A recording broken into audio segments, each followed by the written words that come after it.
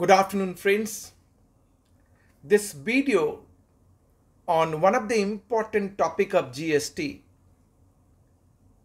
If you are a taxpayer and you are not filing your GSTR 3B under section 39, or you have not filed your final return under section 45, so you fail to file return under section 39, which is GSTR 3B, or final return under section 45.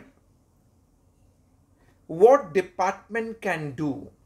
What is the recourse available in the hands of department? Section 62, read with Rule 100 of CGST rule, Best Judgment Assessment. Under this provision, department going to issue a notice under section 46, which is GSTR 3A. If you are not filing your GSTR 3B under section 39 or final return under section 45 of CGST Act. Even after getting notice, if you have not filed the return, then the proper officer, to the best of his knowledge, on the basis of information gathered or collected, he can pass best judgment order under section 62 of CGST Act, and this order can be passed within 5 years from the due date of filing annual return. Just imagine such a larger time period. They can pass best judgment assessment order within a period of 5 years from the due date of filing annual return. यानी जो हम due date बढ़ाने की बात करते थे ना annual return के लिए, दिस पीरियड गेट एक्सटेंडेड. जहां जहां हमने एक्सटेंशन लिया है for due date for filing annual return, सारी पीरियड का रेमिफिकेशन यहां पे भी डेट पीरियड extend हो गया in the hands of proper officer for passing best judgment order under section 62 read with rule 100 of CGST rule. Once order is being passed, then what is the option? As a taxpayer, you may file your return within 30 days, 30. If you have filed the return and paid the taxes, then it shall be deemed as if that order is being withdrawn, but interest and late fees penalty as applicable, वो तो आपको देनी पड़ेगी.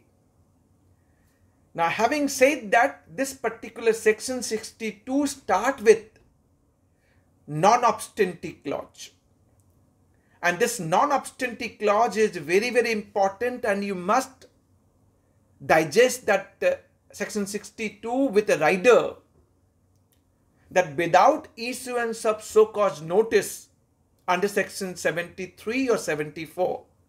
73 is the non-fraud case. 74 is the fraud case for non-payment of tax, short payment of tax, ITC wrongly availed or utilized, or erroneous refund. So without issuance of so-called notice, proper officer is being empowered to pass best judgment order, which is called best judgment assessment, for the non-filer of GST return 3B under section 39 of final return under section 45. Now the question which I want to deliberate here, department has issued one circular number 129 dated 24th December 2019, which is standard of practice, SOP, for non-filer of GST return. Kindly check this circular, and this circular is saying department is empowered first to pass best judgment order without issuance of so-called notice, initiate recovery proceedings under section 78 and 79. And even the provisional attachment of movable and immovable property is permissible under section 83 of CGST Act. That is what being stated in this particular circular. In my humble submission, I am of the opinion that this section 62, which is giving such a wide power that no so-called notice is required, I am finding it is going contrary. So it is helping to those जिनके case में best judgement order pass कर दिया गया है. What are the recourse option available? Writ petition. First, on the ground that section 75 subsection 4 of CGST Act is stating जब भी कोई adverse order taxpayer के अगेंस्ट में पास होगा, I must be given opportunity of hearing, personal hearing. PH is required. For recovery under section 78, there is a specific provision that it can be initiated only after 3 months, from the service of the order. So it cannot be initiated spontaneously.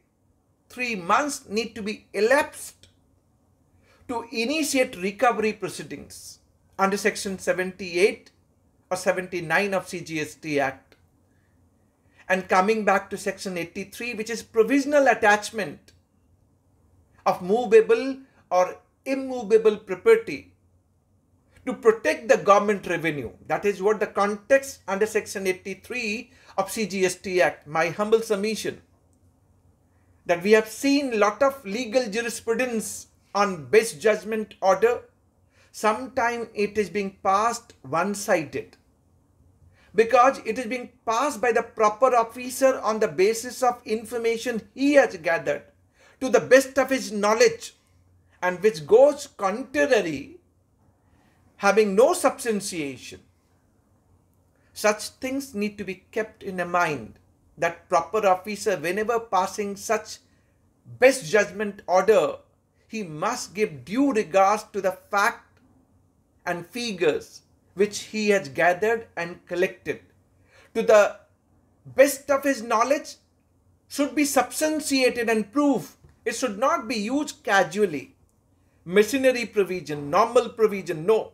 It should not be used as a machinery provision in casual mode and manner.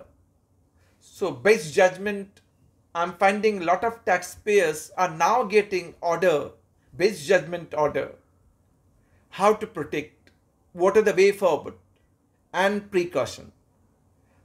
Please take care. Thanks for watching. Lot many GST update on our YouTube channel. Stay tuned. Thanks for watching. Thank you very much.